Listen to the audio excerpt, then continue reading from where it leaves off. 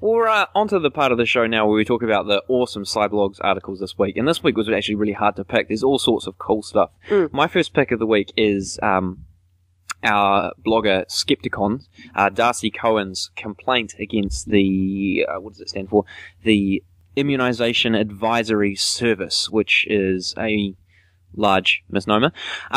Essentially, they're they are registered as a charitable organisation, so they get tax benefits, yada, yada, yada.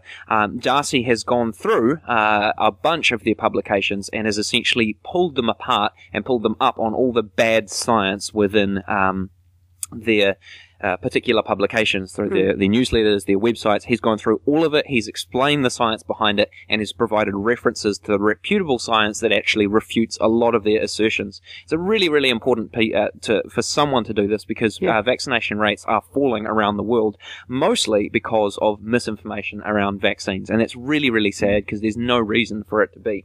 Exactly. Well, there's a lot of dogma and sort of old science going around. So the IAS basically are what do we call them? Anti-vaxxers. They're anti-vaccination, and very strongly so.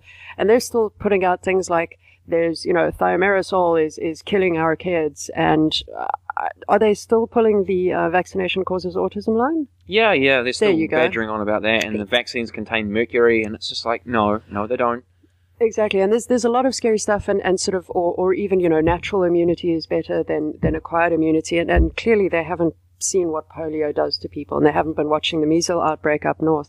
Or even understand basic immunobiology. Yeah, exactly. So Darcy, his document is huge and well written, and we're very, very grateful to him for not only for putting it together, but for sharing it with us, and we'd suggest that, because it's vaccination week, if not now, then very shortly, am I correct? Share it with everyone you know. Anybody you know who's got small kids, have a chat with them if they're not vaccinating their kids. Find out why. Perhaps we can do something about this. Remember, information is the key. It really is, yeah. Good information. Well, yes, that too. Right, two little posts from Grant Jacobs. The first one, very quickly, Peter Gluckman, who's New Zealand's Chief Science Advisor. He is going to be, he's starting a blog. So that should be really interesting. It'll be on PMCSA, which is the Prime Minister's Chief Science Advisor, .org.nz. I'm curious to see what he has to say and how he says it, and all of that. The news was actually tweeted from his Twitter account, which is @ChiefSciAdvisor, in case anybody wants to follow that. The second one is a post entitled Monkey Quotes, and as Grant says, I'm a fan of short, witty, clever, or erudite aphorisms, as long as they're not too cliched. And apparently Ben Goldacre, a well-known science writer, has called out for quotes to put on his speaking tour poster that he's doing with Brian Cox, Singh, and a couple of other people. And so people sort of sent in some of their favorite quotations. I'd have to say one of my favorites is from Terry Pratchett, and it's, I'd rather be a rising ape than a fallen angel. I think that's awesome. Gorgeous. You go, Terry. I know, right? Albert Einstein, only two things are infinite, the universe and human stupidity, and I'm not sure about the former. Some of them are a little bit more serious or beautiful. The universe is not only queerer than we suppose, but queerer than we can suppose. Haldane. He who understands baboon would do more towards metaphysics than Locke. And then Carl Sagan, of course, somewhere something incredible is waiting to be known. So there's a whole bunch of them. Have a look. I think they're all marvelous. They just kind of beg to be put on T-shirts and mugs, and I'm sure they already have been. Speaking of amazing, really cool science stuff, our blogger, Chris McDowell from Seeing Data blogs, posted a really, really cool post with a video called Whale Fall, and it's a little puppetry animation that shows you what happens to the carcass of a whale when it dies. It sinks down to the ocean floor and slowly is recycled by nature, and it's amazing. It's very sad, and it's very, very beautiful. Well worth taking a look. Yeah, absolutely. And then a final one. Now, this is from Daniel Collins, who blogs at Whyology, and Daniel talks about New Zealand's water cycle and science behind particularly freshwater here. And this is about public perceptions of New Zealand's freshwater environment, because it's really important for people trying to convey water science to the public to understand what the public knows and what the public thinks. So there is a biennial report from Ken Huey and colleagues at Lincoln University, which covers not only the environment in general, but has given special treatment to freshwater. So Daniel will be covering the results in two parts. The first is on the state and knowledge of freshwaters, and the second on freshwater management. The main conclusion is that apparently New Zealand is more concerned about water than any other of our environmental issues. Certainly every time there's results that show that our rivers and our streams and our lakes are dirtier than they should be, the press erupts about it. And I have to say, fair play. It's been definitively shown that agriculture here is doing a tremendous amount of damage to our freshwater, all of which, or most of which, can be mitigated with the right education and the right incentives. I think a lot of people just don't understand how dangerous having cows tramping through streams, for example, every day can be. So most of the respondents believe the New Zealand's environment and freshwaters were in a good or adequate state. However, apparently rivers and lakes are a major worry, with wetlands and then groundwater followed not too far behind. I'm not going to get into all of the results. There's lots of them.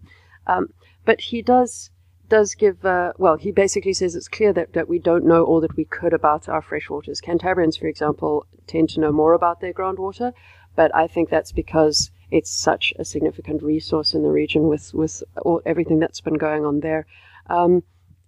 And he reckons that partly why we don't know all we can about our freshwaters, particularly things like wetlands and lowland streams, is because, of course, the media tends to focus more on our rivers and our lakes, which I can understand.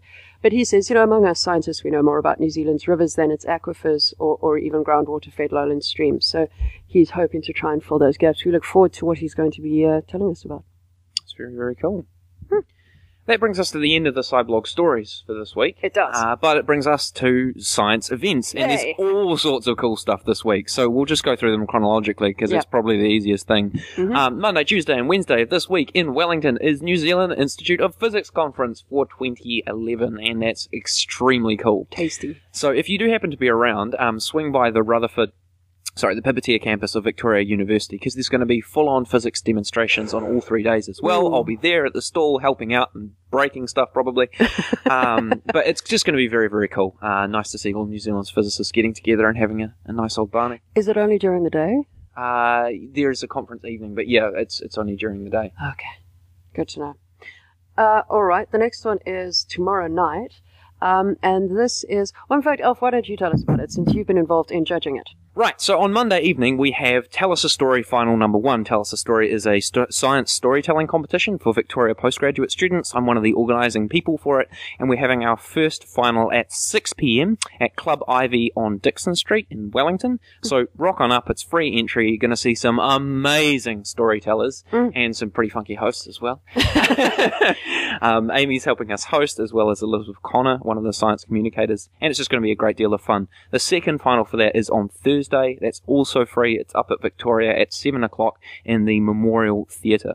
It's worth, so my understanding, Elf, correct me if I'm wrong, is that of all the people who entered, and there were a number of entrants, you picked the top 10, and the top 10 will be speaking on both of these nights. So it's not that if you miss one, you've lost out. They're just going to be slightly different atmospheres and ambiances to them, shall we say. Exactly, to expand their storytelling skills. Indeed. I can't wait to see. I'm very, very, very excited. Now, what else have we got? Then this should be interesting. At the Wellington Central Baptist Church, of all things, there is a discussion on a panel on the expansion of fossil fuel extraction. So they are going to have people including a former Green MP, a wildlife photographer, Greenpeace New Zealand, and an environmental researcher talking about hydraulic fractioning, talking about fossil fuel extraction. If you're interested in subjects of that sort, it may not be a bad thing to go and have and have a listen to. That's on Monday as well. Come to Know Night, it's going to be awesome. And then what else have we got, Alf? On Tuesday, we have a series of lectures, apparently, at Rutherford House. That's interesting. Let's skip that one for the moment. Okay. At 12 o'clock on Tuesday, we have a lecture on influenza in the Labey building up at Victoria University. It's called Wellington's Other Battle, From Historical Influenza Remedies to the Latest Surveillance Strategies with Mass Spectroscopy. So try and head along to that if you can. Oh, excellent. Absolutely. All right. Then on Thursday, the 20th at Vic University, the Calvin campus, climate change, population growth and water intensity scenarios and pathways for shaping Wellington's water future. So this is a seminar by Nigel, oh dear, I'm going to get this wrong, Taptiklis of the School of Geography, Environment and Earth Sciences at VUW. And he's going to be, well, the talk summarizes one of a number of case studies conducted for the New Zealand climate change people just on what is going to happen with our water, particularly in Wellington. I'm sure people will be going along to that. I will try if I can, because fascinating stuff again. And then on Friday...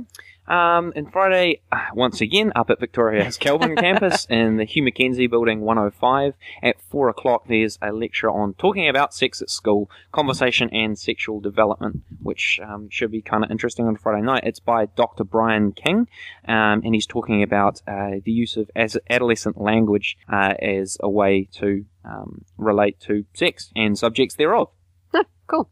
All right, well, with that, I guess we'll be signing off. Elf has to run off to the Carter to go and do more cool work with the astronomy and stuff.